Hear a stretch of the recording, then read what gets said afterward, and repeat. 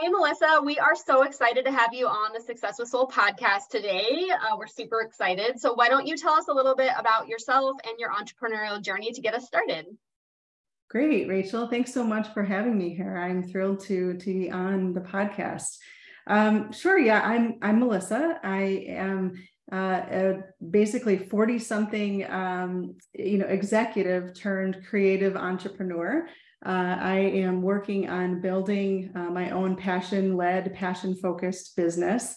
It's a dream and a vision that I've had for a very long time. In the last year, I've taken action to launch my business, and I am doing so while continuing to work full time. I'm a mother of three, so it's certainly a busy and fast-paced journey right now. But it's very exciting, and looking forward to what this next chapter in my life holds with this business. I love that, Melissa. So tell us a little bit more about your business and what you do specifically. Yeah, my business is called Live Each Day. It is an inspirational lifestyle brand focused on exploring life well lived. So what does that mean? There's three segments to my business. One is a lifestyle blog featuring content, creative content on food, motherhood, and also personal growth, mindset, and self-discovery. The second segment to my big business is courses and coaching programs that are designed to help women, rediscover themselves. A lot of women hold a lot of roles in their lives. They are mothers, they're caregivers, they're wives. They may be the primary earner in their household. They are professionals. They have careers. They hold a lot of roles, and oftentimes, over time in all those roles, serving other people, they can tend to start to lose pieces of themselves. And so my programs are designed to help busy, motivated, passionate women rediscover themselves, find what lights them up, and help them focus those passions on a way of life, so they can live each day in a meaningful way, as opposed to kind of just surviving each day. And so my courses and programs and coaching are built around self-discovery and how to take those passions and turn them into an online business. The third segment of my business that's coming in 2023 is a lifestyle brand and products that are designed to explore life well lived as well. Apparel and home goods that will be featured in an online store. I love that, Melissa. And just hearing you talk about that and reading your intro, it sounds like you've done that yourself. So can you talk a little bit about your own journey from corporate to pursuing this passion business and coaching and mentoring other women? I'd love to hear a little bit more about your own journey. Yeah, and you're exactly right. That's how this all started. I have been in an executive professional career as a leader in healthcare for over 20 years, so about 22 years now. I've been a mother for 14 years. My oldest child is 14. And so, I've been focused on serving other people. I really view leadership as a career of service, a very servant-oriented leader. And so in those roles of serving other people as a mother, as an executive in healthcare, as a leader, over time, you can tend to just give so much of yourself away to other people that you can begin to lose pieces of yourself. The other aspect of all of this is my day job, or my professional job, involves a lot of analytical thinking. It involves kind of a lot of what I call left-brained activity. And over time, I've realized and discovered I have this whole creative side to myself, this sort of right brain side that was sort of fighting for its place in this world. I love to write. I love to paint. I love to create.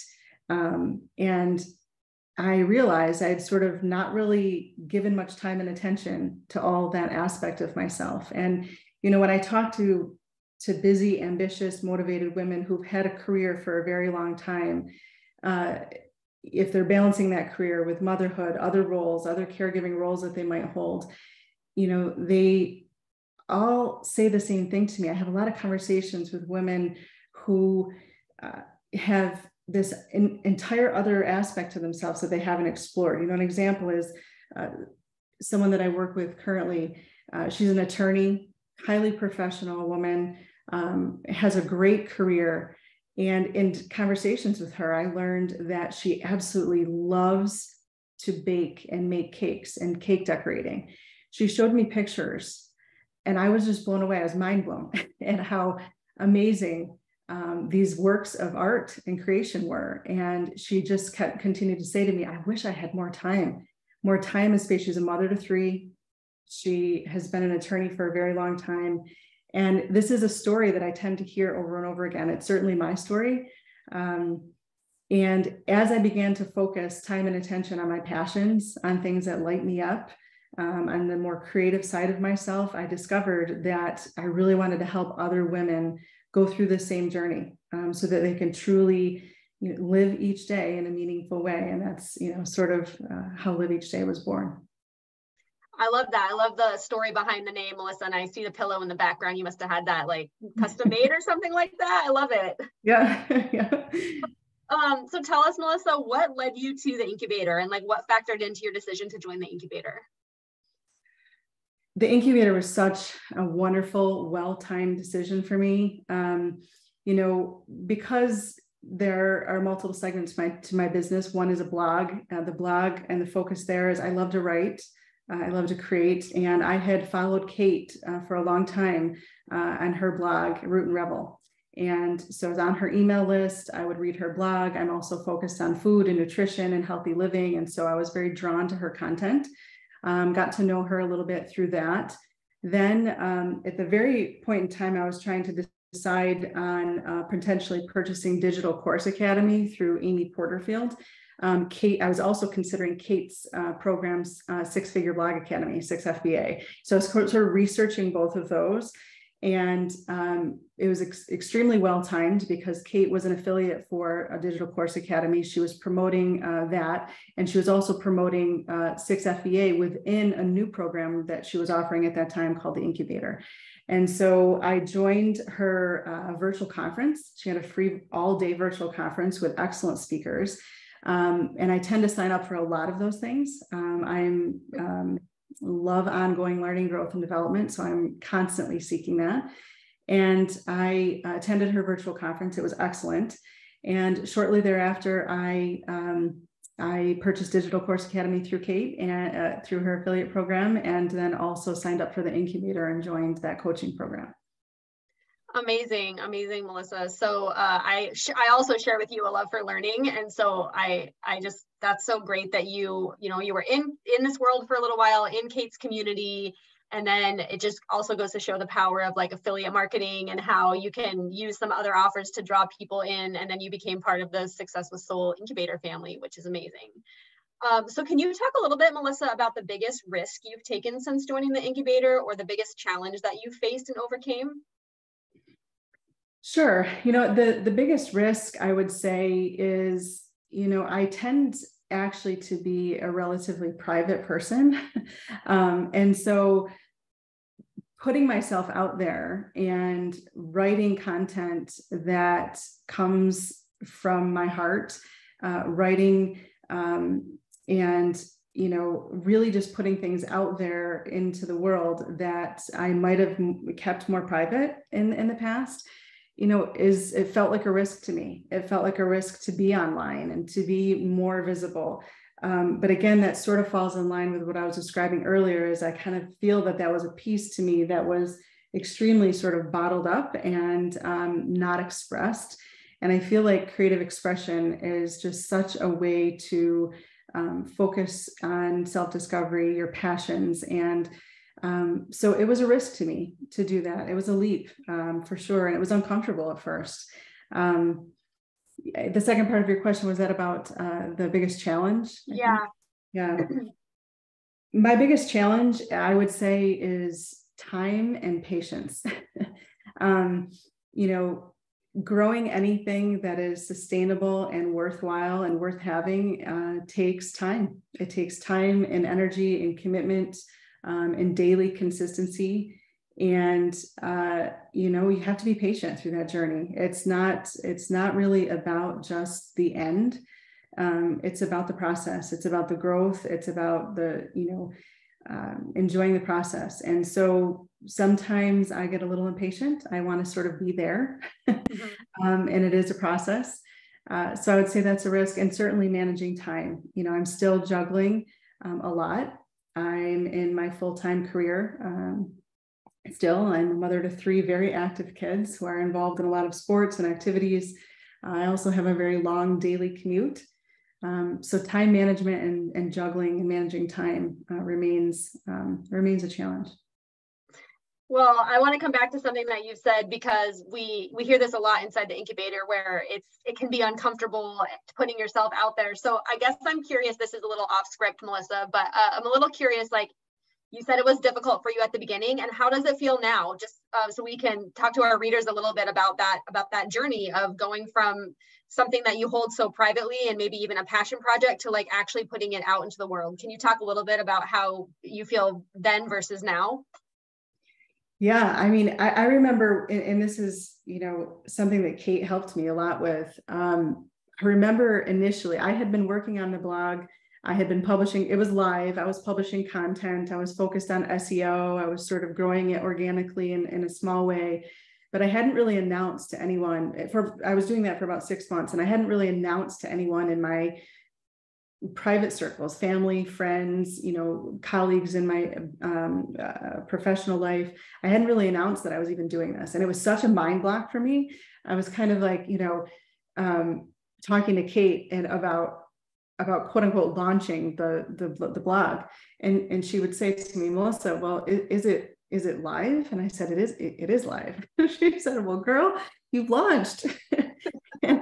And she got me over a mental hurdle of announcing kind of on my own social network and my own social circles and on Facebook and otherwise that I was doing this. And once I took that leap and just said to the world, I'm doing this, it just was a mental block that it only took a minute. And after I did that, I sort of was able to move on, and Kate was a big help in coaching me through that part of the process. I would say now it's very freeing. I don't worry as much about what other people might think. I put it out there, and it's been extremely well received so far. So now, as opposed to feeling fearful and concerned about it, I'm more so completely freed. And so that's I would say it's quite a transition in my own mindset.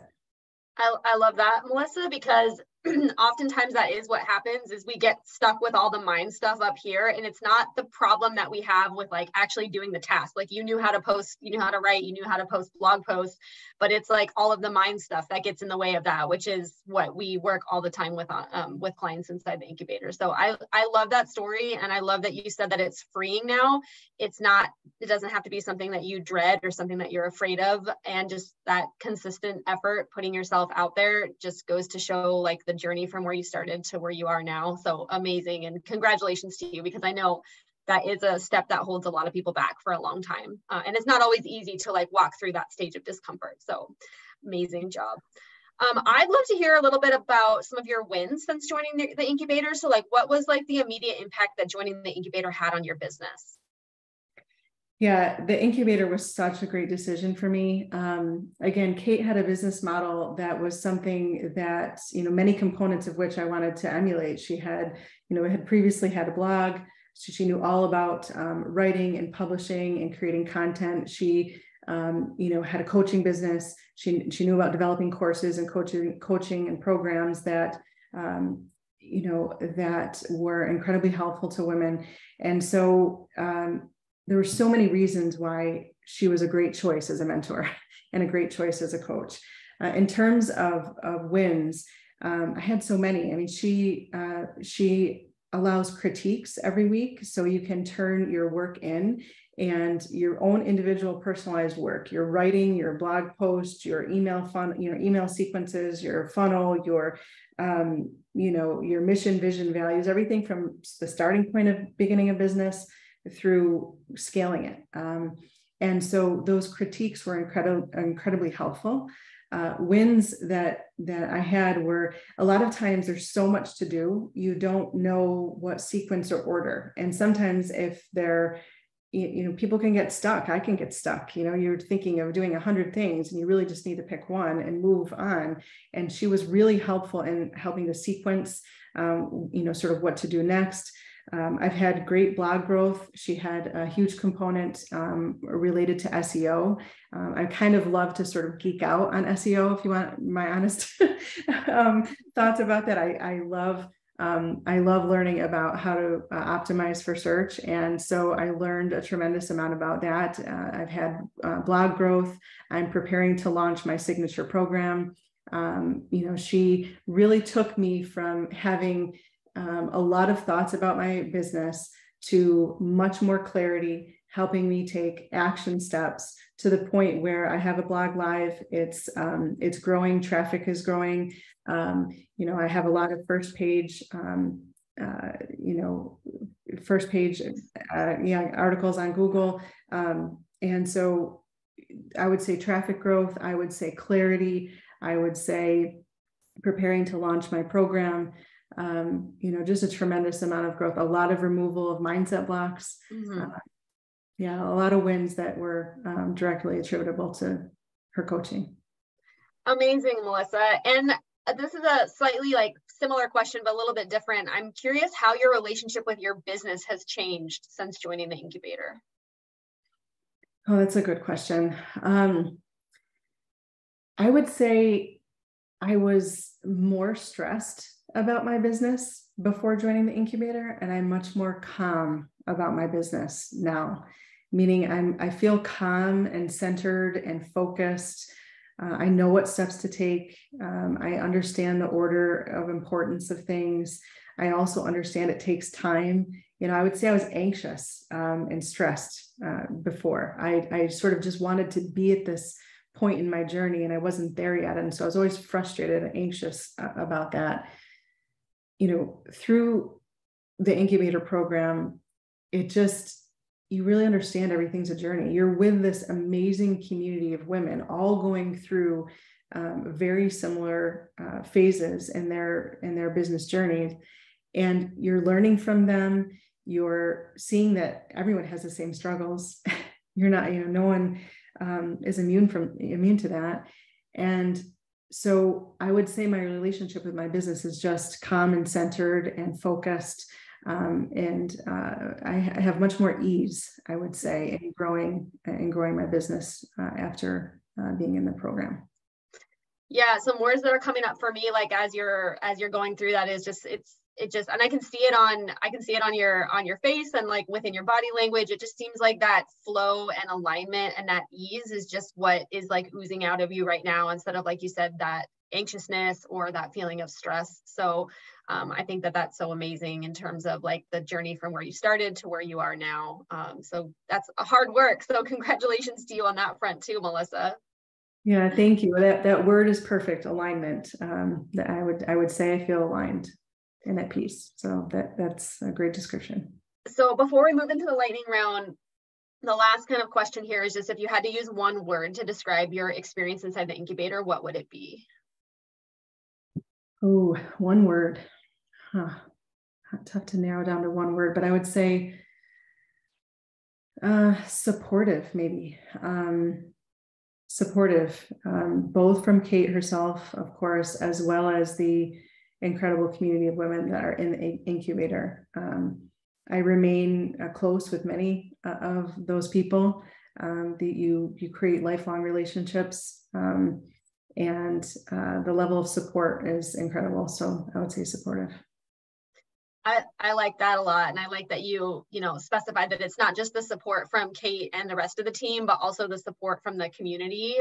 One thing that we talk about all the time inside the incubator is how valuable it is to have more than one brain working on your business. So it's not just like Kate's brain or my brain or the rest of Team KK. It's like all of the brains inside the incubator and this fabulous inclusive community that we've manifested, I think just is so amazing. And so I love that you use the word supportive to really describe the incubator. Are you ready for the lightning round, Melissa? Or you look like you had something else to say. Go ahead if you want. No, I just wanted to add one thing. I know that Kate has built quite a team, over the last several months in the incubator, and I've continued to listen to her podcast. I love listening to Success with Soul, and I've heard all the interviews with the team members, and it's amazing, the team that she's grown, and I can see that the level of support just continues to grow. So I think that's great, and congratulations to Team KK on that. Well, I'll pass that along for sure. Okay, so this is one of our favorite parts of the Success with Soul podcast. This is the lightning round, so don't overthink it, Melissa. Just like the first thing that comes to mind. What is your favorite way to make time for self-care while running your own business / for you still working corporate, being the mom of 3? What's your favorite way to make time for self-care? So important. I would say couple things. I've always been very focused on healthy, nutritious eating, making sure I'm eating healthy foods that are sort of fueling my body, keep me going through the busyness of life.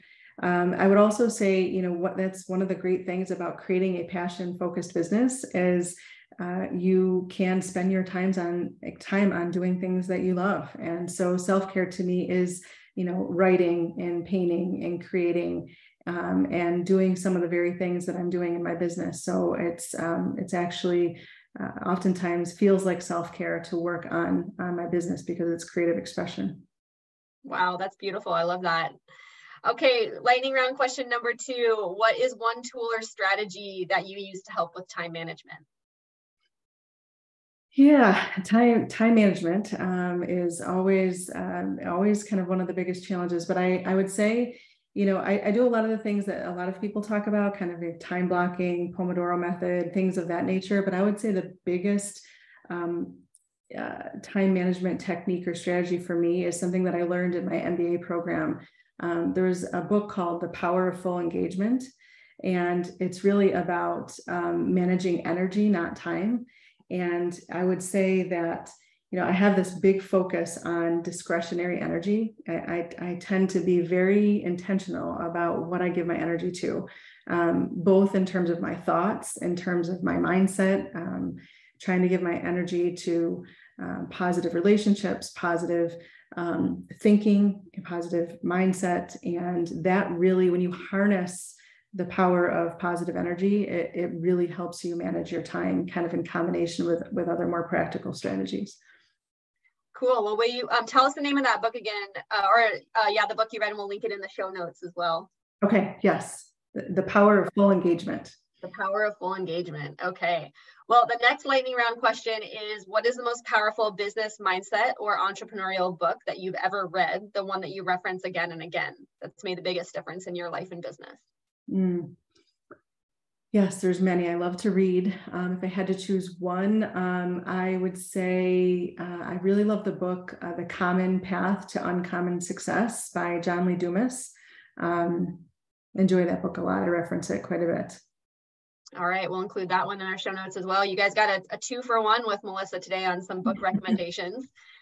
Okay, Melissa, this is about mindset. What is your favorite quote or your mantra or affirmation that you use when things get tough and you feel like giving up?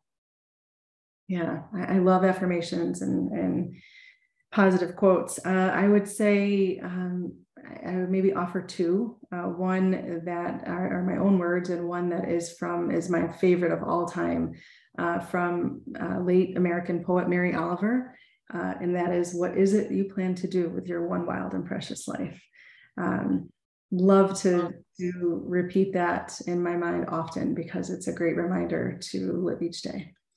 The other one that are my own words that I think about frequently is When you're a goal-oriented, kind of high-achieving person, you can always be trying to kind of reach that next level, get to that next place, whether it's in your business, your personal life.